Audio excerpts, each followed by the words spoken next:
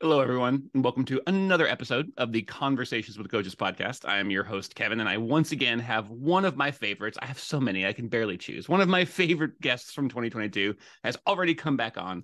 You might remember Claire Walton from her previous episode. Let me refresh your memory. Claire is a leadership and high performance coach, coaching executive and C-suite leaders and their teams to achieve peak performance.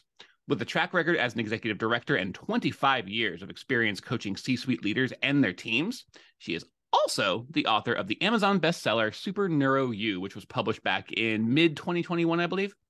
Thank you for coming back on and chatting with me again. I remember having a blast last time we talked. I went back and listened to part of our episode. I was like, oh yeah, that was a fun one. So I'm very pleased that you're back on. So thank you for coming back on, Claire. Oh, you're very welcome, Kevin, and it's lovely to be in the company of someone with such fantastic energy. I love it. Good.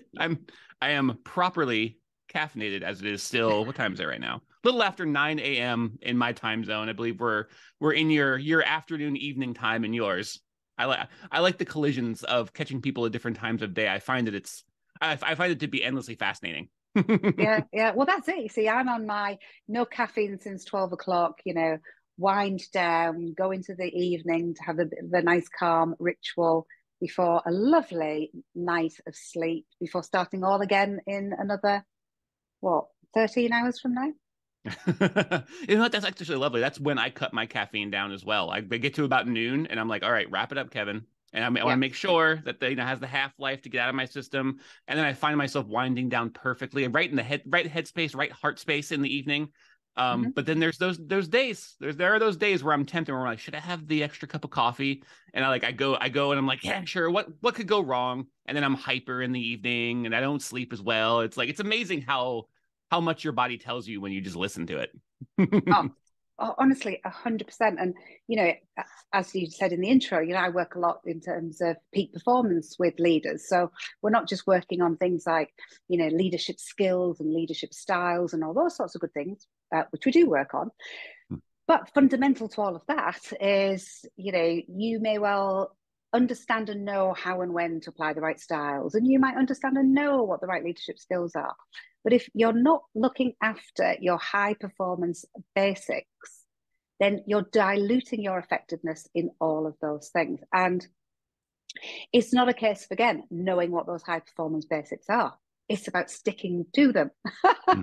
So, if one of them is about, which it is, and it's always the one I talk about first, having really good quality and the right amount of sleep, then you have to stick to the rules that will enable that outcome to happen. So, I'm quite strict, and I'm quite strict with myself because, it's no, we're going to talk, I think, the conversation today quite a lot about values, and one of my values is about integrity or authenticity. It's kind of same sort of thing for me, because for me, it's important for me to have that integrity of doing the same things that I'm sharing with my clients that are going to help them. And if I'm not doing them, then how much do I really believe these things make a difference? So I always have that in the back of my mind. If I want to, which I do, show up with absolute integrity, one of my core values, or authenticity, same sort of thing, then yeah, don't suggest something to others that you're not prepared to do consistently yourself. Yeah, I find very frequently, for the longest time, and I find that I stumble into these little sort of, they used to be paradoxes kind of things, and now I understand them to be sort of part of a whole, where it's I'm strict with myself so that I may be generous with others, including myself. It's one of those things where it's like I'm strict about the things that I know that I know matter, so that when the time comes for me to be generous or to really explore the space or relax or move into something or be more of a servant to myself and to others, I have that capacity for that generosity. So it's not strict versus generous or strict versus sloppy. It's strict fueling generosity of spirit and of action. And it's one of those things where it's like it didn't quite make sense in my head at first, but it felt right and the results showed out. And so I just kept doing it and thinking about it. And eventually I was like, oh, I had some faulty circuitry in my brain where I was like, I wasn't thinking of those things quite right. And when I stuck to it, when I was strict with it, the fruits kept showing up, it kept bearing fruit, kept being able to share. It's this virtuous cycle. But that's that here. I could talk about that for days. Um, but you suggested starting, and you've kind of already touched on it a little bit, and so I'll just kind of like catapult us the rest of the way in. When I asked you things you wanted to talk about, obviously you stuck very, very closely to like your core, the core of your coaching practice, the core of who you are and how you are. And so you mentioned working with clients on understanding their values, and using that understanding as a means of navigating their work and their life more authentically and therefore more effectively. And I like the way that you linked that together as a process. So let's talk about that a little bit as it pertains to you personally and in your practice. Yeah, absolutely. Well, I have a bit of a strap line these days, don't we all? And my strap line is, I'm working with people to help them achieve more success for less stress. And so again, you might think again that's a bit of a paradox in there, because it's like, oh, the more success we have, the more stressful it is because we have to put more effort in, and we have no, actually, the starting point is to have an intention of more success for less stress. If you have that intention with anything, and I work a lot with clients on intentionality. So, if we start with that intention, we go back to actually some of those peak performance basics that I spoke about, because they help us to be able to be more successful with less stress. And although I don't call it a peak performance basic, as I'm speaking this out aloud now, Kevin, I'm thinking I might actually put it in there, because alongside that, I work with my clients on understanding their values. Because if we understand what is really important to us, when it comes down to it, when it's really important to what is really important to us, then we can make decisions on a daily basis that align with that. And as a consequence, we feel less stressed. A lot of our stress is self-induced because because we're compromising on our values. And again, I come to this through my education around this, if you like, academic education around it. But probably even more importantly, my own personal experience of eventually getting to that realization, and then working with clients and then seeing them get to that realization, and then how that then flows into them getting to this point of more success, less stress. In fact, I had a client in here this morning for 3 hours, and it was a first session. And this is exactly what we worked on. Absolutely coincidentally, this is what we worked on. It was in his first session, so a lot of the time, this is what we might do in that. And it's interesting. One of the things I coincidentally just thought of today is if I were to list my values, I would add a new one in. So I normally talk about my own personal values as being about integrity, which I've mentioned, fairness, or it could be, equality and equity. It's kind of around that subject matter. Okay. Making a difference. So it's no surprise that I call my business Leaders Are Mad, short for making a difference. Which again could be around adding value, creating legacy, having impact. Return on investment. So making sure that whatever I'm doing, there's a return on investment, and actually prioritizing things based on return on investment, and constantly learning and growing, which links to my confidence. Okay. Yeah. And then I was thinking, I think there's another one that should be there for all of us, which is valuing our value. Ooh. Okay. Yeah. I think it's almost like the glue that holds a lot of it together too.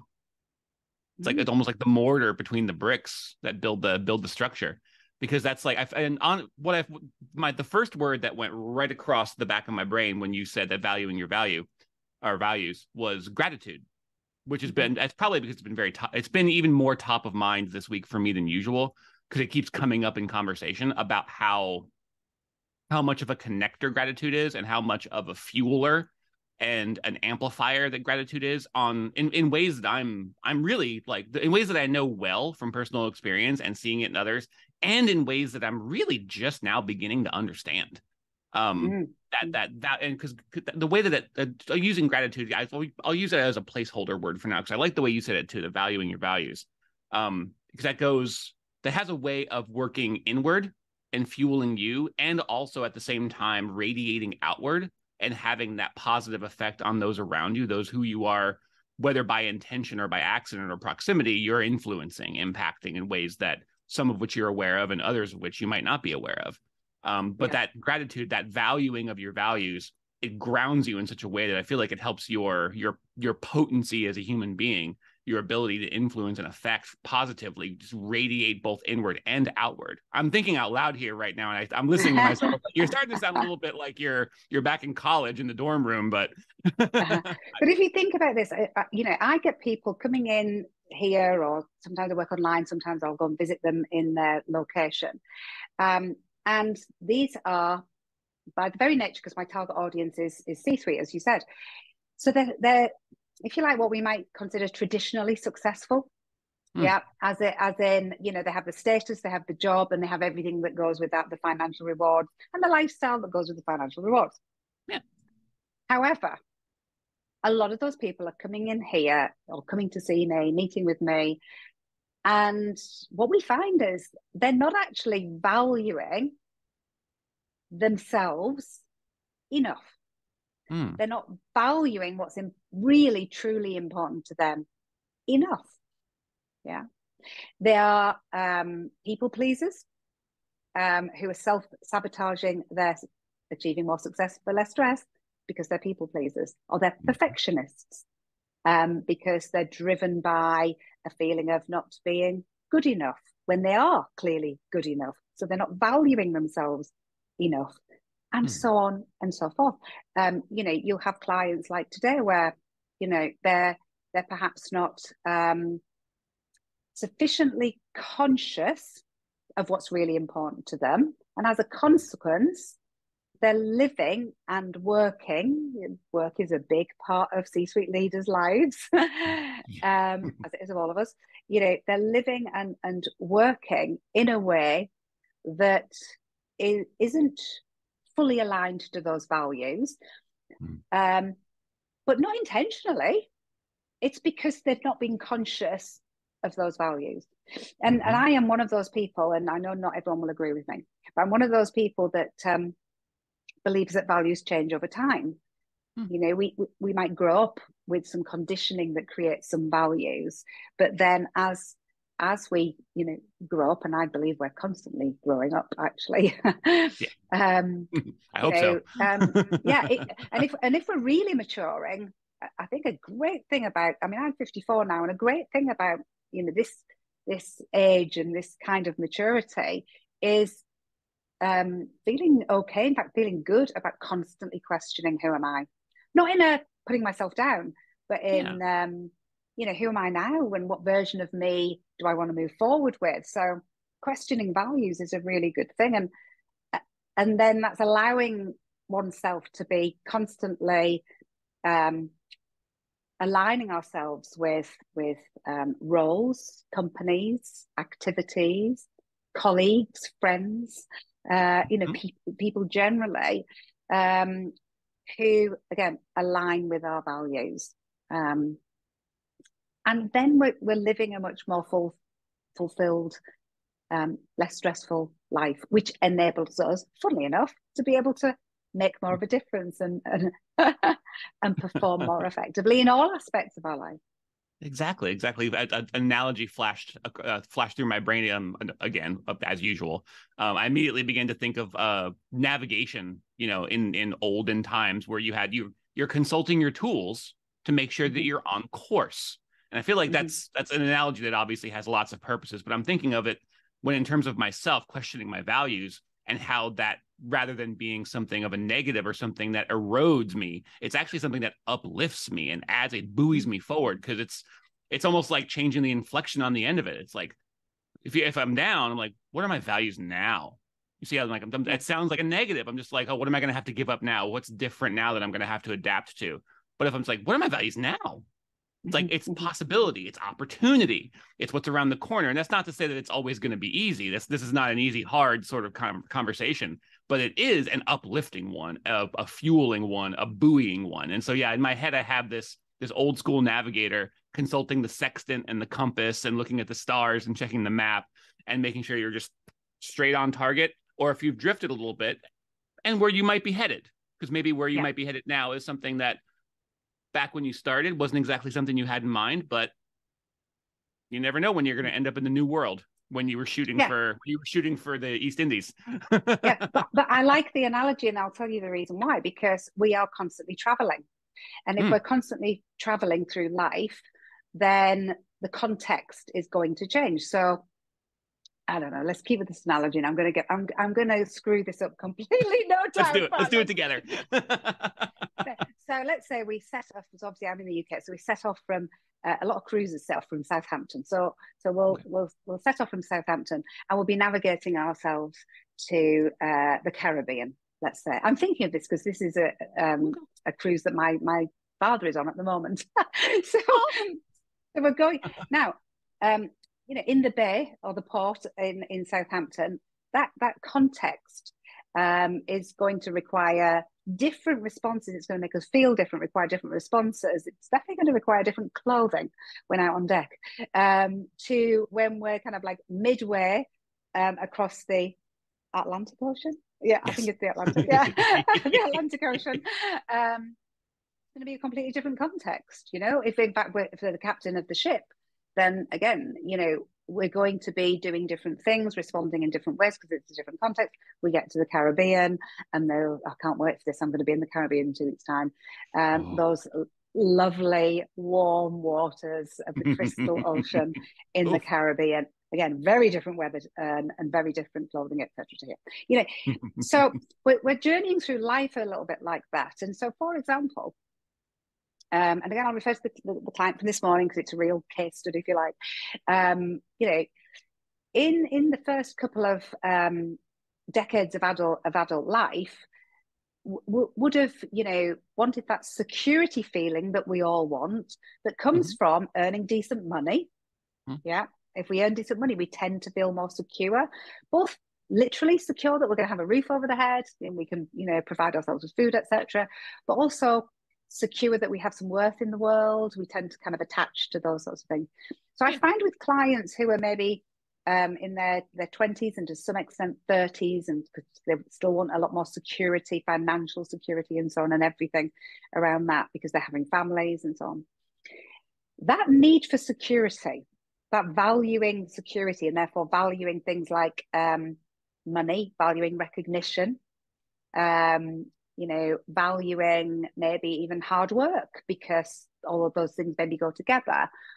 That starts to diminish often in the mid 40s, definitely 50s, because we valued those things and they've got us to a point where we're feeling secure. And we then start to value things that we didn't necessarily value before. So then when I'm finding this is when maybe values start coming out in people that will have been there, but they wouldn't have been high up on the list. They'd still be on the list, but not maybe high up on the list, which might be more about enjoying the process of learning for the sake of learning, as opposed to I need to learn something to get a qualification, to get the recognition, to get the promotion, to get the money, to feel secure. Actually, they want to learn because they enjoy the process of learning. Which is one of your core values, which is why it's there. It's foundational. yeah, exactly. And so you see people's values shift. So, and I'm sure a lot of people that will be listening to this will be coaches, and I'm sure they're working in the values piece. But if anybody hasn't worked in that arena, never mind with other people, but for themselves, or if you haven't questioned your values for a while, that process of just going back to it. And then, part of the homework for today was, for this client, was to go away now through this new lens of his core values that, I use the term this time of it feels obvious, doesn't it? Because sometimes my clients say that to me, and I got in before he was going to say that. Hmm. And actually, on this occasion, he said, "Do you know what? It wasn't. It is now. Now we've done this. I can see how going about my everyday activities, the big responsible things I have to do in my work, and even the small things that I have to do as a husband and as a father and as a friend and so on. I can see looking through all of those things through the lens of how can I do these things in a way in which I lean in more to each of these values will make me feel more fulfilled. So I don't have to attach my sense of fulfillment to a future point in time when I've achieved something. Yes. Yes. I can feel it now. So all those extrinsic, longer term rewards that actually are very temporary, that the positive feelings associated with them are very, very temporary. I can feel it every single day. In fact, every single minute of every single day, provided I keep tackling life through this lens of values. And it was like, whoa, hang on a minute. This is light bulb moment territory. I find that again, because of course I think in analogies, but the words come up a number of times, and rightfully so. Alignment, and quite frankly, alignment it's so much at the heart of all the things that we talk about. Quite frankly, as coaches. And in my head, the analogy is always, for me, especially when it comes to those epiphanies, or at least they feel like epiphanies, those moments where something that was once very obscure or opaque becomes obvious, plain as day, as the saying goes. And I sometimes think of the way that, like, say you're getting glasses or getting a prescription updated, and they're testing the different lenses, and they're moving different lenses in and out of place and testing the focal length and yada, yada, yada, until eventually the vision literally snaps into place. And you're like, oh, that's a W. That's a tiny, tiny, tiny W looking up on the wall at the chart with the letters. And I was like, I often think of that where you have all these different lenses in your life through which the light comes in and the vision goes out. And as you're moving them around, that's questioning your values and just exploring, remaining alive and lively as you move through your life and examining things. You're moving these lenses in and out, or you're having help, like a coach, guide you in the snapping in and removing of these different lenses or slight adjustments. And then as the work is progressing, things are coming more into focus, and there will be that moment where it just snaps into place, and all of a sudden you can see all the leaves on the trees. I'm speaking as a glasses wearer myself. All of a sudden, all these details that were there, they were definitely there, and you knew they were there, but you couldn't see them in a way that allowed you to take action. And I feel like that's so much of what happens. Those moments, I'm like almost getting like a contact high off of that epiphany that your client had earlier, because I'm imagining what he must have been thinking. And I'm like, oh yeah, I love that feeling. That like, oh, it's obvious now. It wasn't before. But again, one of the things I absolutely love about you, I remember this from last time, is the metaphors. I do love a metaphor because it just brings that imagery to life, doesn't it? So you think about that then. Your ability to perform at your best, right, is going to be based on actually being able to see clearly. And the other thing is, I imagine, I mean, I've got contact lenses in at the moment, but if I didn't have my contact lenses in or my glasses on, and I'm kind of like, I'm dangerous, I'm clumsy, I'm more likely to hurt myself or other people. It's uncomfortable. I'm more fearful. So you think about that, if we're living life in a way where everything hasn't gone click, click, click, click, click into place in terms of our values, then we are living life and we are leading in terms of, my client base in a way that feels uncomfortable, which is scary, where we might hurt ourselves, where we might hurt other people, where we're certainly not, maximizing our potential to perform. And then that has a huge ripple effect on the people, again, in my client base, the people that we lead, that has a huge ripple effect when we go back to our families and how we show up with our families. And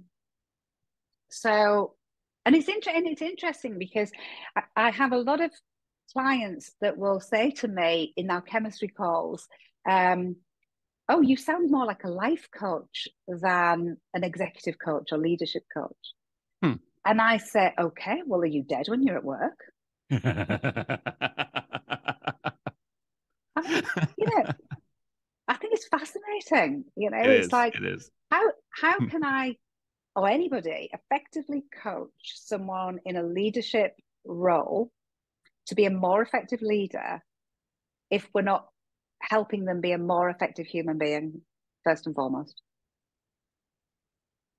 While I want to keep this conversation going so badly, I just looked up at the clock and we've been chatting for 30 minutes already, and I promised to get you out of here quick. That was a great, like, the way you just, that was a perfect place to end it. And so I was like, if I don't snip it off now, we're gonna be here for another half hour at least. So man, you know what?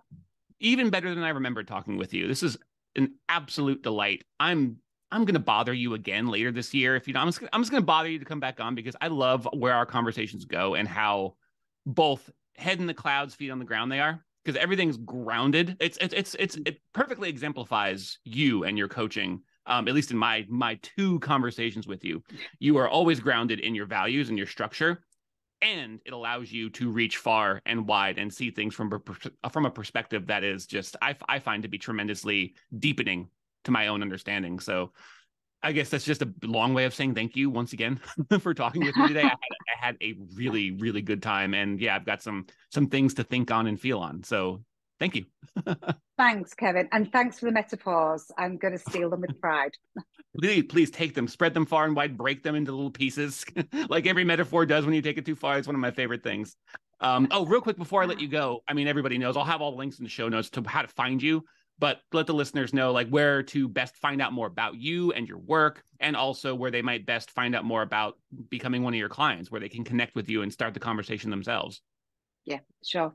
So two core places, really. My website, which is www.leadersaremad.co.uk. I am based in the UK, but I do have international clients too. And LinkedIn as well. I'm very active on LinkedIn. So Claire Walton, change agent, you will find me on LinkedIn. Excellent. So now you're 2 episodes in, audience, you know what Claire's all about. Trust me, you would love to be gently but firmly challenged by Claire Walton. I can speak from experience. I can speak from experience. It's an absolute delight, and you will go places and see things differently. So thank you, Claire, once more. Thank you, audience, for listening, and we will get to talk to you again here very soon.